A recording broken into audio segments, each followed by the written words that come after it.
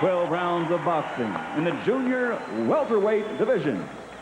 Introducing first, fighting out of the blue corner, wearing the white and weighing in at 139 pounds. He comes to us from our nation's capital, Washington, D.C., with a professional record of 47 victories, with 8 defeats and 1 draw. 24 of those 47 victories are by knockout victory. Ladies and gentlemen, introducing Darryl Terrible T. Tyson.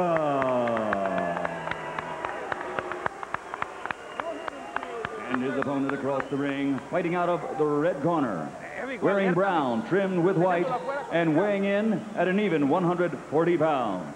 In 1992, he captured Olympic gold and now has a professional record, a perfect one, of 20-0, 18 by KO. He has captured 3 world titles.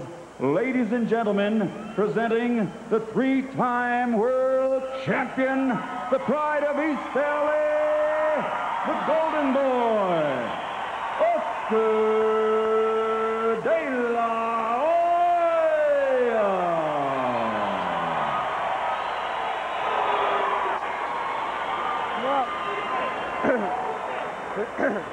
Come on out, come out. I've already given the instructions in the dressing room. I expect a good, clean fight. Obey my commands at all times. Any questions? I touch gloves. Come on, touch them. In his brief tenure as a professional, De La Hoya has already been in this position, Jim and George, of taking a fight in anticipation of another fight. That's when he fought John Molina, waiting to fight Rafael Ruelas. So this is nothing new for him. But you still wonder how he's going to perform in these circumstances. Sense that the crowd is waiting for the fight to bring some excitement. There's a palpable expectation here that this evening is about De La Hoya and Chavez and not their opponents. Let's see if Tyson can take advantage of that in any way.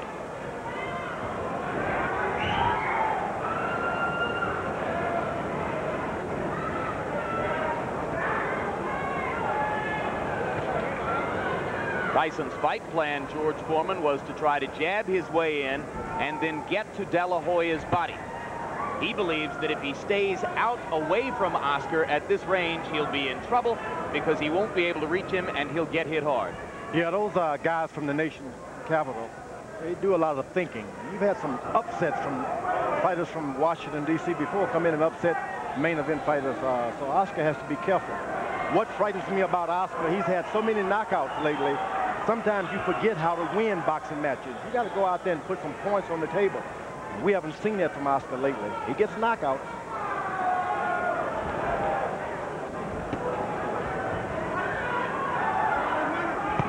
De La Hoya with the first left hook of the fight.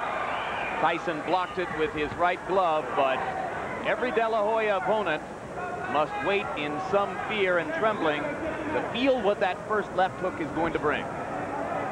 But generally another fighter, when you're not sure of your power, you want to establish to the opponent that you have power. Oscar doesn't have to do that. He's got to do the opposite. Establish that, hey, if you want to take this fight into the 12th round, 10th round, 12th, I'm ahead of point. I'm ahead on points. De La Hoya. This is what Oscar has to do in these fights.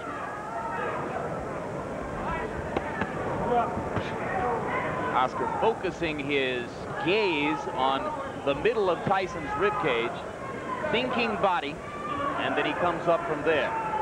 Tyson trying to establish the jab, hasn't yet managed to get inside and break De La Hoya's body as he claimed he would.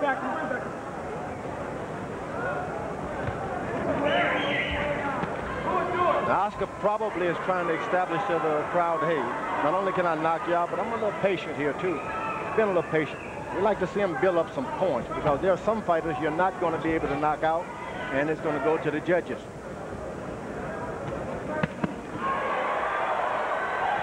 Ringside microphones pick up the thudding of De La Hoya's body punches. Sounds like heavyweights are hitting. De La Hoya conceding to us yesterday in our discussion that he got a little impatient against Jesse James Leija.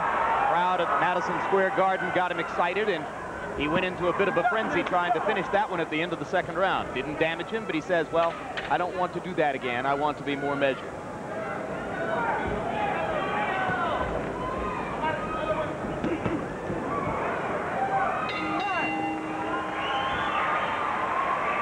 When they speak Spanish in Oscar De La Hoya's corner, our interpreter will be Hector Garcia. Relax. Breathe in. Es cuestión de tiempo. It's only a matter of time. Sigue trabajando como Keep working the way you're doing right now. No me des el jab tan suelto. Don't throw that jab so loose. Tie him up a little bit. Tie him up. Siempre el jab primero, manténlo afuera. First, the jab first, and keep him on the outside. And then throw that right hand over the top. Siga trabajando como está. That's the whole thing right there. Yeah. But if you get loose, get close to him. Stop pull to him. Pull to him. Okay? You want to pull to him. Yeah, you only end up his punches. All right? How we feel? Oh, he's just a little tight, but I'm on. Just looking at those numbers makes me wince. George, I have a cosmic question to ask you. Have you ever seen a prize fighter wear brown trunks before? I can't remember. No. He's breaking new ground sartorially.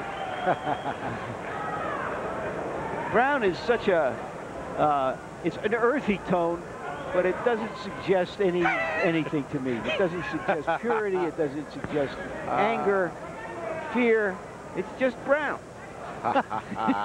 We're early, and we've verged pretty far afield already, Larry. We have Bill Blast Brown. Tyson now trying to fight at closer quarters. In the first round, Tyson threw 22 punches. They were all jabs, and he landed only 3 of them. De La Hoya completely dominating the round. Now, what Tyson has to be experiencing, like those guys in Desert Storm, they heard those bombs and they said, they'll stop in a minute. They'll stop in a minute. And they never did. After you just can't take it anymore and you just say, I'm just going to sit on my stool or give up. You just can't close yourself up and just pound, listen to that pounding around your head.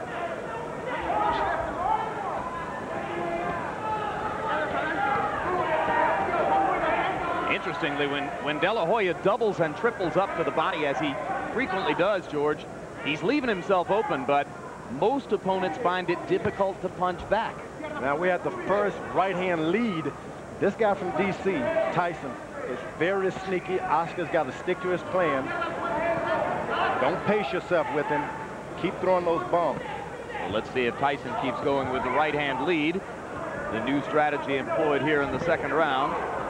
Tyson with a little counter right inside. De La Hoya lands 2 left hands in return. Oscar pounding to the body, and Tyson stands firm. Oh, what a left hook to the body by Oscar De La Hoya. Sensational.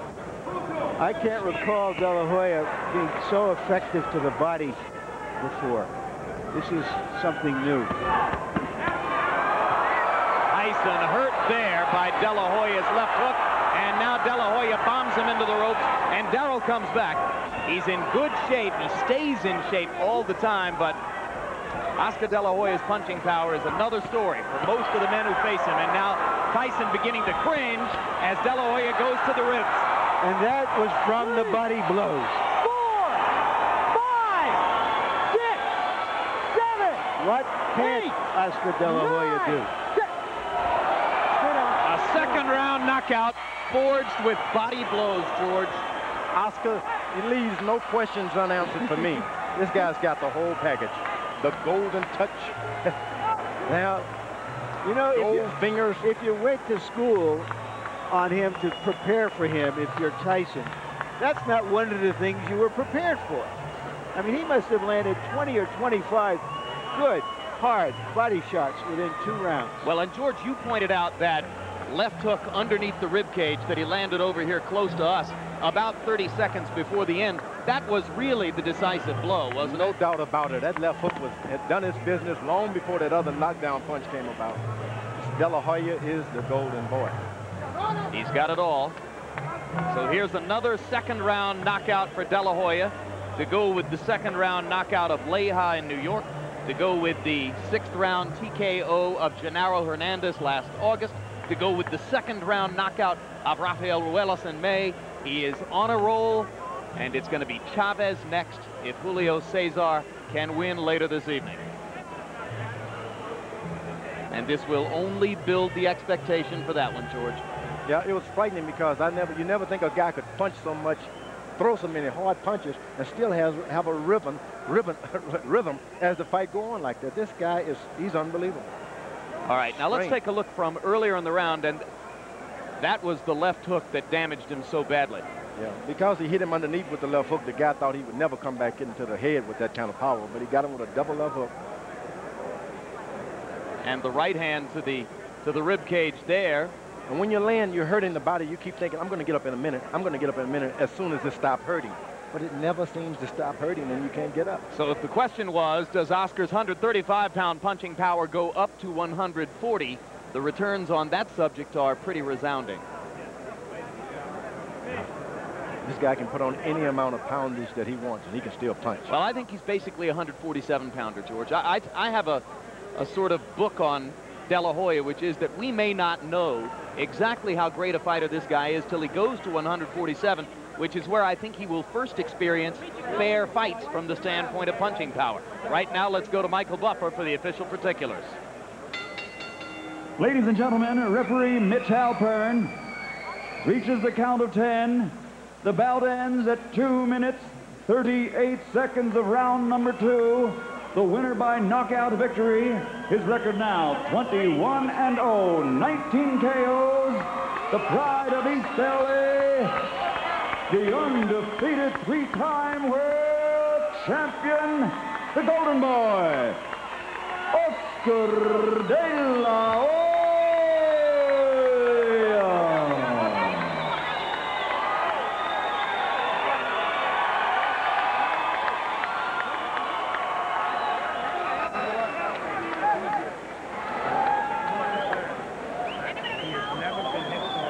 Stat numbers, which will demonstrate De La Hoya's overwhelming dominance of the 2 rounds. He threw exactly twice as many punches, landed more than half of them, and among those 57, probably 15 or 20 were brutal body shots, most with the left hook. And let's go to Larry Merchant in the ring. All right, Oscar, congratulations once again. Was it planned for you to go to the body, or did that just materialize during the fight? Actually, I saw that he was keeping his guard up very well. It was very difficult for myself to throw those right hands and left hooks. So my intentions were to focus more on the body, try to wear him down. I thought the fight would last maybe 6, 7, 8 more rounds. But I felt I hurt him to the body, and I caught him with a good, clean left hook.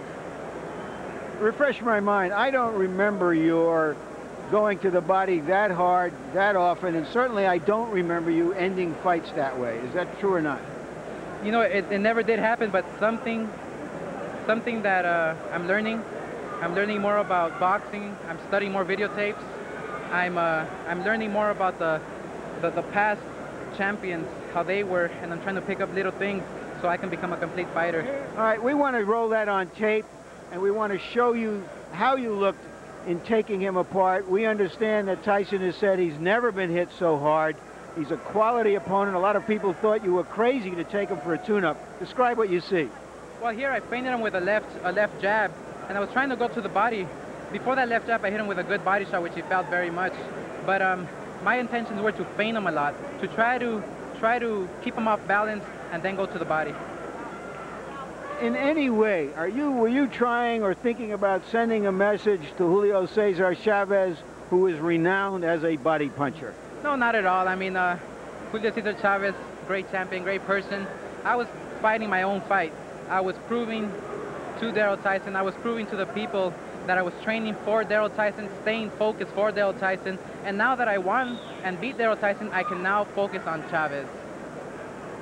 Is it conceivable that you and he are going to test each other down here before you test each other up there? Well, you know, that Chavez fight, June 7th, if everything goes well for Chavez, we get it on June 7th, and it's going to be a very interesting fight because it's going to be a clash of 2 warriors going at it. You might see a quick knockout, who knows? That fight is like that, made for a knockout. Are you saying that you feel you're going to have something to prove against Chavez and you're not going to use the boxing ability we've seen you use recently? No, one thing about me is I can adjust to styles. And whatever Chavez tries to do, I'm going to try to adjust to that style. June 7th, I'll be very ready for that fight like no other fight, and hopefully everything will go well. You list him as one of your idols. Has it hit you yet that you're really close to fighting him, and what does it mean to you? Well, I knew it all along that maybe one day we can go at it, Julio Cesar Chavez and myself. I've always dreamt about that fight, and now my dream is going to become true. Fighting the legend, fighting the great champion, fighting the people's idol, and I can't wait. I'm looking forward to it. Thank you, and so is everybody else. Back to you, Jim. Thank you. All right.